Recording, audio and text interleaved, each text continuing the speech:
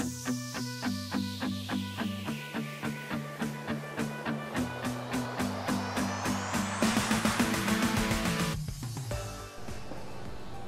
so in this video we'll be looking at Sketch Practice 2, part number 1. It's going to be done in a number of ways. We do have some radiuses involved. Right, so I'm going to start by creating these two circles. It's got a radius of 0.1. Radius of 0.1. We've got Inventor opened up. I click New, Part, Inches, hit Create.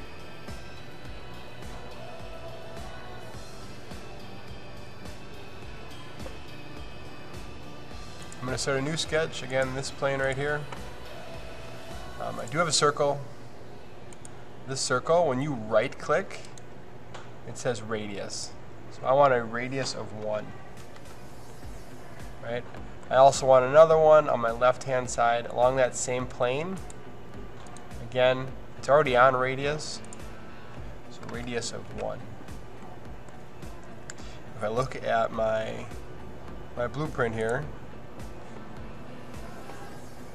the distance from that circle to this line here is 2.5. So what I'm going to do is I'm going to start by drawing a box.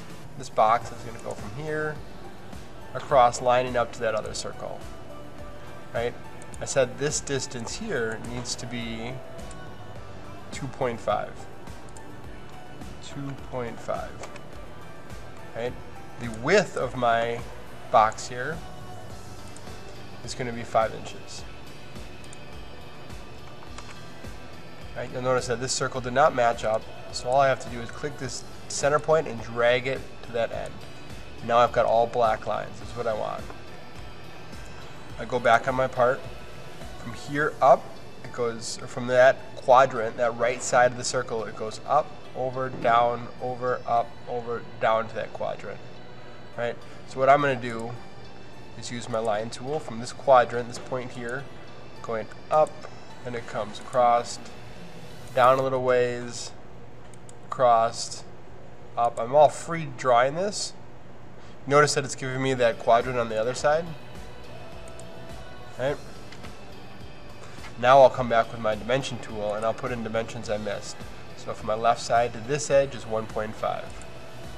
Dimension, left side to this edge is my 1.5. I noted that it's the same thing on my right side here. 1.5.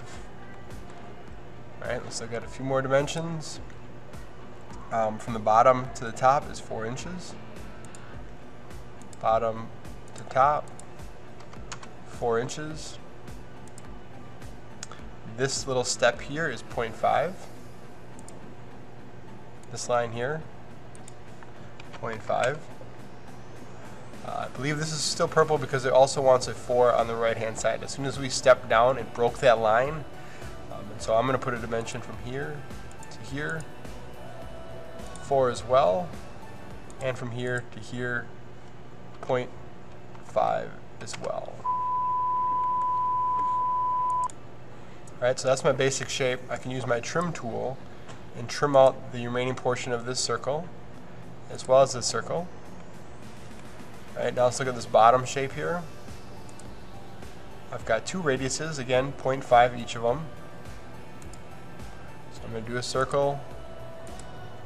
It's still on radius. You'll notice my line is not going all the way across, so 0.5. I'm going to line these two up, 0.5. I'm going to draw a line that goes from this top quadrant to this top quadrant, this bottom quadrant to this bottom quadrant. Now I'm going to enter the numbers. So from the bottom to that center is 1 inch on both of them. So I click dimension, bottom, bottom to center, 1 inch, bottom to center, 1 inch. From my left side to my center is 1.5. Left side to center, 1.5, and you'll notice that became black now. And from center to center is 2 inches. So center to center, 2 inches. I'm not going to worry that these are purple right now because I do have all my numbers accounted for. Hey, I'm going to trim out this line and this. Right, so there's my object. Again, not worrying that these are purple. I'm going to hit Finish Sketch. Click Extrude. Because I left this line in the middle here from my original box, it's going to separate my shape. So I'm just going to be sure that I have both of them selected. In my extrusion for this one, all right, this is the front, this is the back, so my extrusion is 1.25. 1.25. Hit OK. And there is Sketch Practice 2, part number 1. Thank you.